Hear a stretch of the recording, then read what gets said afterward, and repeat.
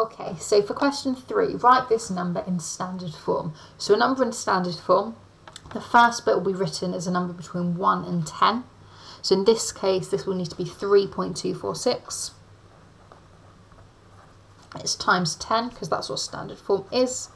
And then we're just kind of thinking about the position of the decimal point, how that's moved, or how the numbers have moved with relation to the decimal point. So that's 1, 2, 3, 4, 5, 6, 7. So 3.246 times 10 to the 7.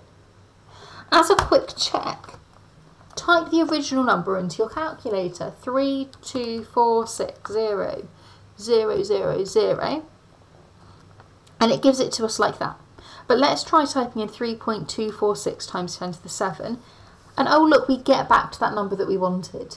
So your calculator won't always do this exactly as you want it to, but it's a useful thing to use as a check. So 3.246 times 10 to the power of 7. For part B, we've got 4.96 times 10 to the power of negative 3. We want to write that as an ordinary number. When it's a negative power, this is a small number. The decimal, like the numbers are moving in the opposite direction. So I would first of all write out the 496. Now the decimal point was originally here, and you can think of that as moving 3 spaces. 1, 2, 3. And so we get this 0.00496. Now as a check, let's try typing in 0.00496. And when I do that, my calculator tells me, yeah, that is 4.96 times 10 to the power of negative 3. So you can use that absolutely on the calculator paper, take full advantage of that.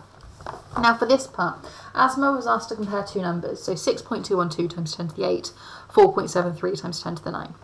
And she says 6.212 is bigger than 4.73, so A is bigger than B. Is she correct? No, she is not correct, in short. So first of all, no, Asma is wrong. Asma is incorrect. Now why is she incorrect? And the reason she's incorrect is because 10 to the power of 9 is much bigger than 10 to the power of 8. It's 10 times bigger. So I would write down 10 to the power of 9 is 10 times bigger than 10 to the 8. So B will be bigger than A. There's lots of possible explanations there that would get you the mark, but just kind of something along those lines would be perfect.